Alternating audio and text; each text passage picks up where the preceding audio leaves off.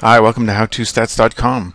In this video I'm going to demonstrate how to perform a point-biserial correlation in SPSS. Now, a point-biserial correlation is probably one of the lesser popular correlations that you hear about or read about, but it's still quite useful, and I think it's particularly useful when you want to gain insights into the relationships or associations between different types of analyses, which I'm going to do in another video. A point-biserial correlation is the correlation estimated on data where one variable is measured on an interval ratio scale and the other variable is measured on a nominal scale with two levels, so it's a dichotomous variable. Pearson correlation, as it's traditionally applied, is usually applied on two variables measured on an interval ratio scale. So you might have something like age and income generated. So older people generate more income typically, so then you get a Pearson correlation to estimate that. Now, age and income are both measured on interval ratio scales.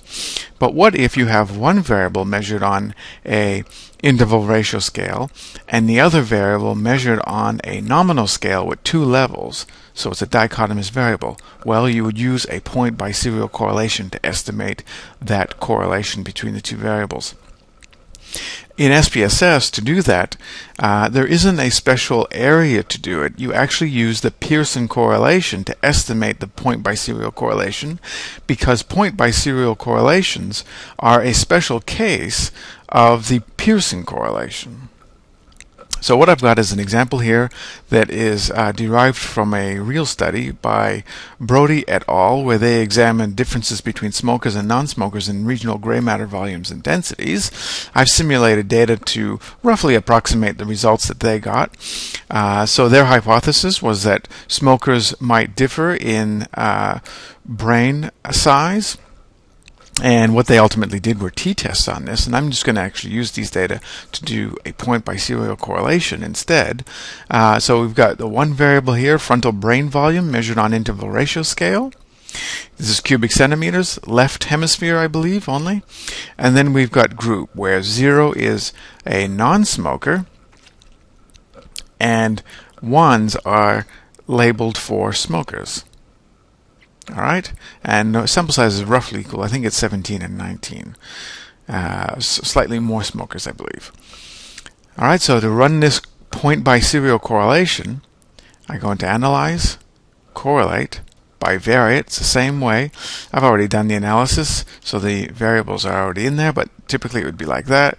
You put your interval ratio variable, your group variable, and Pearson correlation is selected as a default. You leave it like that, and then you click OK, and then you get your correlation, and the correlation is negative 0.468, so rounded a negative 0.47. So what this means is that lower levels of the brain volume are associated with higher levels of the group membership variable. And you recall that smokers are 1s, and a 1 is higher than 0. So that's the nature of the negative association here.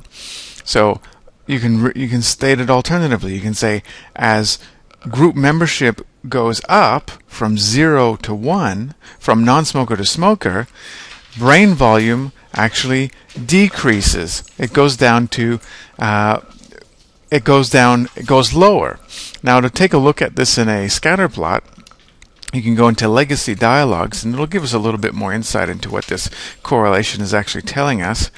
And I've actually already got it in there. I actually got them the reverse way. So you go group into x-axis and brain volume into y-axis, and it'll give us that downward slope in the correlation. Actually, it doesn't go there automatically. I just have to click on this, and I get my downward slope. So that's the nature of the negative association. As you go to 1s, there's only actually two levels here, 0 and 1, you get lower levels of brain volume than you do in the smokers, than the non-smokers rather. And that's a point-biserial correlation as performed in SPSS. Thanks for listening.